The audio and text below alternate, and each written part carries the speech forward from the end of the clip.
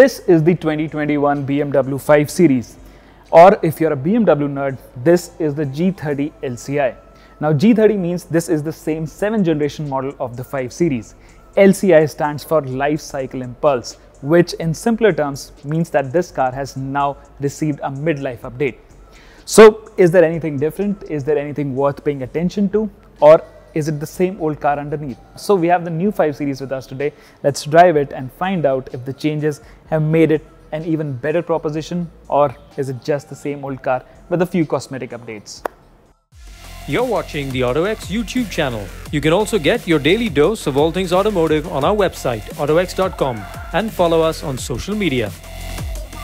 Don't forget to check out our monthly magazine and make sure to hit the bell and subscribe button so you don't miss a thing.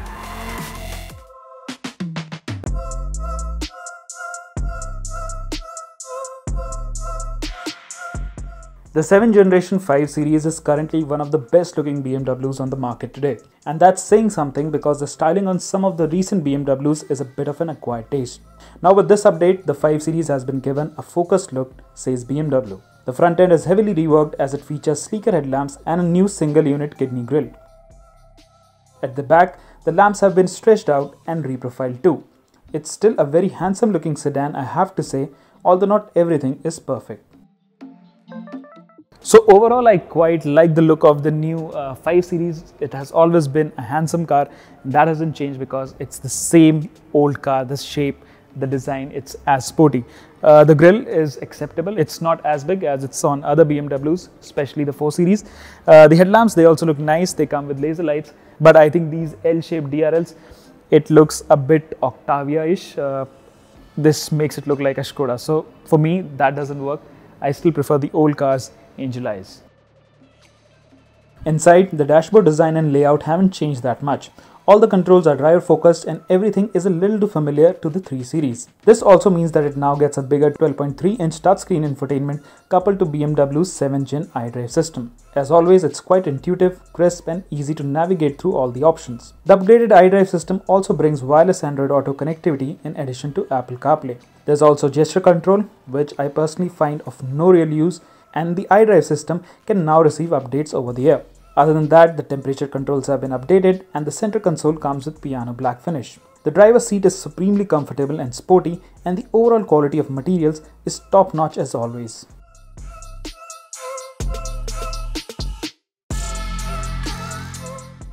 Now if you're looking for rear seat comfort in the 5 Series, nothing wrong with it, it's quite good. The doors are quite big and large, getting in and out is quite easy. But the seat, it's quite low, and when you get inside there is a lot of space. There's a decent amount of knee room. The headroom is also quite good, but I think it's more or less similar to the 3 Series Grand Limousine. Of course you get 4-zone air conditioning here, but overall in terms of space it's comparable to the 3 Series Grand Limousine, and it's a direct rival, the E-Class, which is the long wheelbase version. Well, that's in a completely different league. So it doesn't really compare, but if you want to sit here, it's quite comfortable. Not a lot of gadgets to play around, like the E-Class has a touchscreen and Android touchscreen, reclining seats. So this doesn't get any of that. But overall, I think it's a very comfortable and a quite spacious cabin.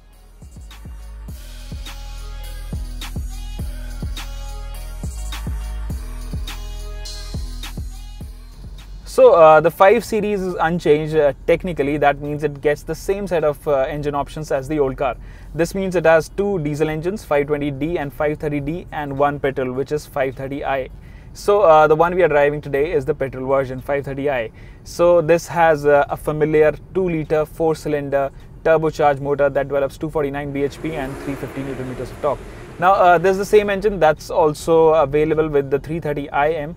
So in terms of performance, we are quite familiar with this unit. It is a really quick car. This does 0 to 100 in 6.2 seconds. Throughout the rev range, this engine has a lot of performance. There is grunt everywhere. There is a little bit of lag below 1500 RPM, but after that, it just pulls. So in terms of performance, you won't really complain. For everyday use, I think this car is pretty quick. Whether you're sitting in traffic or whether you're driving on the highway, I think this has performance for all sort of driving conditions.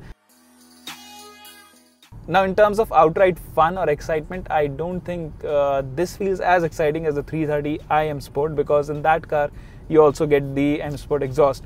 In this, it's a little subdued. This car is more matured because of course it's a 5 Series, it's not a 3. So the main focus is towards comfort, but if you want performance, if you want outright performance, I think it's just as quick and as fun.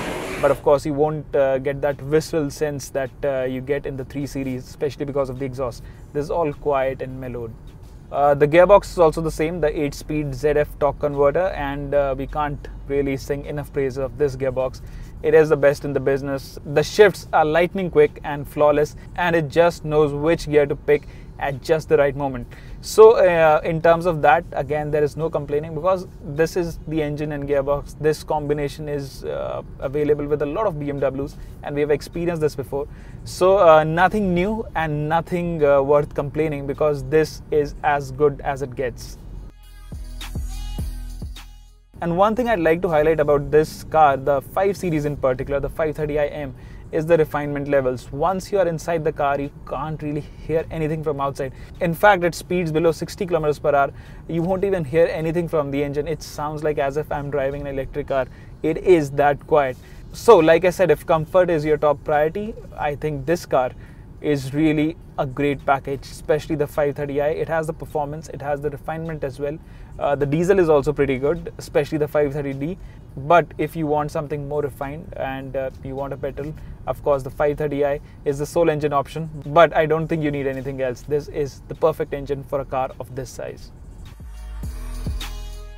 Now, in the mid-size luxury sedan segment, the BMW 5 Series has always been the car which is more exciting, which is more involving to drive. And this, of course, with the G30 LCI, this is a mid-life update. So there is nothing that has changed. So that means it is probably the best car in its segment in terms of driving pleasure. The handling is really nice. It feels light and you sit low down, so you feel like you're sitting in a sports sedan. And it's very low. It maintains that 50-50 weight distribution. The steering is really direct, even though it is a bit lifeless. But if you compare it, let's say, with the E-Class, the handling of this thing, it's absolutely brilliant. I think it would be right to say that it is, of course, the most driver-focused car in the segment. Now, at the same time, it's also very comfortable, because this car comes with adaptive dampers. So it has two modes, comfort or sport. So in comfort mode, it's really supple, and if you go over bad roads, I think this car, the refinement and it absorbs the undulations and bumps really well. So you do feel like you are in a luxury car. It's very comfortable in that regard. I wasn't expecting it to be this good, but it turns out it's just as good as the E-Class. Of course, the E-Class, the seats are plusher and you get more kit, but in terms of ride quality, I think this is nearly there. And its ride quality is what brings me to another question.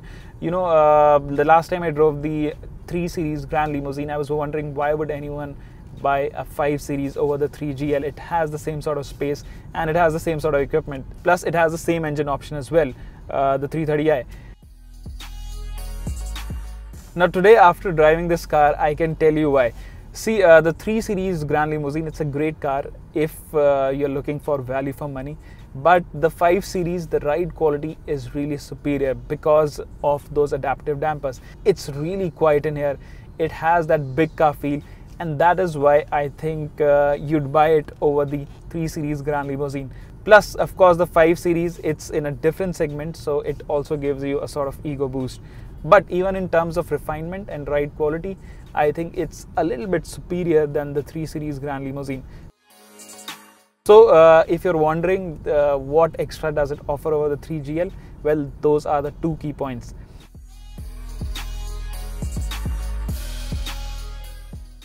So overall, not much has changed with the 5 Series. It's still the same old car, the same 7th generation model. That means it drives and handles exactly like the old car.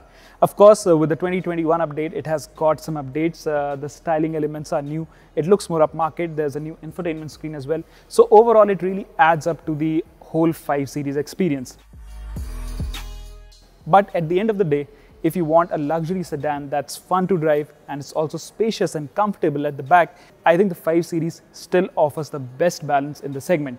Of course, the Mercedes E-Class with its long wheelbase and more plusher cabin, is for someone who just wants to be chauffeured around all the time. But the 5 Series, like I said, it is a more balanced package. So overall, even though the new 5 Series is not a completely new car, I think it's still one of the best, if not the best car in its segment.